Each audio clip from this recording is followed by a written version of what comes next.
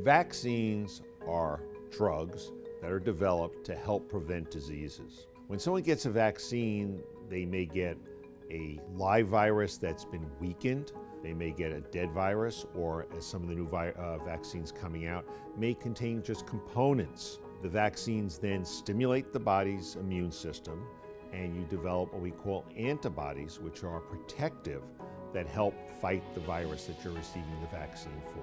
The vaccine will hopefully either prevent the disease, prevent the severity of disease, and also cause you to mount enough of a response that you may not spread the disease as easily.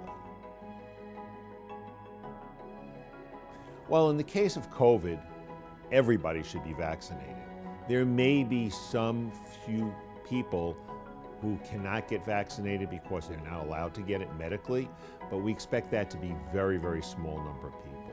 The key is really to have everybody in the community vaccinated, because what that leads to is something called herd immunity.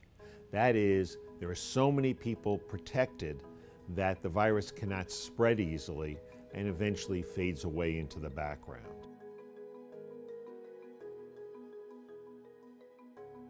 Certainly one would always hear with the flu that if you take the flu vaccine, you're going to get flu. But actually the flu vaccine is a virus that is not alive, so it can't happen. There will be the fear with COVID that you will get COVID. We do not believe that in any way that can happen, because again, you're not getting a live COVID vaccine.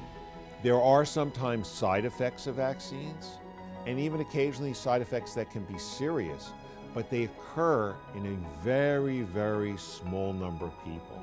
And what we have to do is weigh that slight risk for that versus protecting the whole population.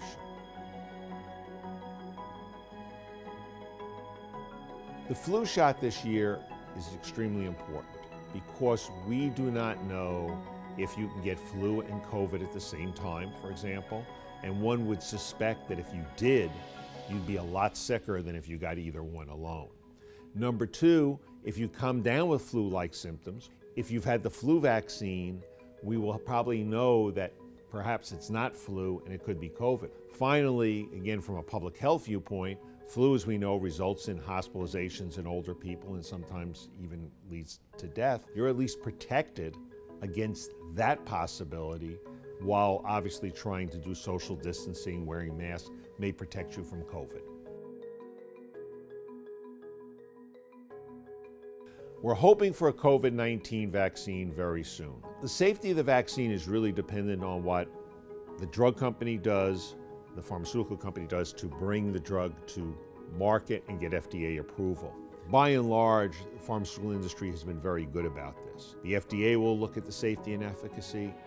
We will look at the safety and efficacy as well. This is an important issue, not only that we need to do for our workforce and our communities, but we need to do for ourselves and our families.